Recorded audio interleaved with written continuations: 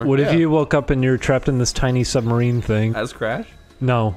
I want to be Crash. As you, so you barely fit in there. I want to be Crash! Oh! He's dead. Crash. Every time Crash dies in the video game, somebody from real life is pulled in to replace him. Wasn't that the one movie where it was the button or whatever, and they say if you press it, somebody random in the world dies? What? That could be the sequel.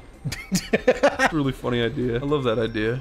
Why? This is awful. When you face the screen, the submarine, you hear him screaming, saying, "Chris, it's your grandmother, help!" It's just like Wreck-It Ralph 2. You ever wonder where all those extra lives come from?